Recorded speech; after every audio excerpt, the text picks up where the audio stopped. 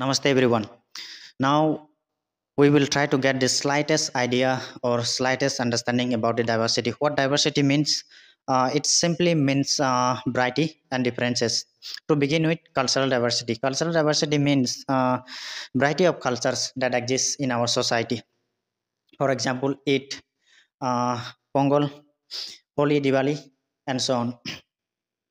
Furthermore, linguistic diversity. Linguistic diversity means we speak different languages in our society. For example, English, Hindi, Spanish, and so on. Additionally, religious diversity.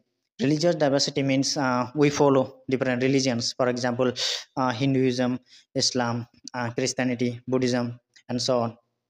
And this diversity make our world interesting and beautiful. And we should all accept and respect our diversity of each other. Thank you.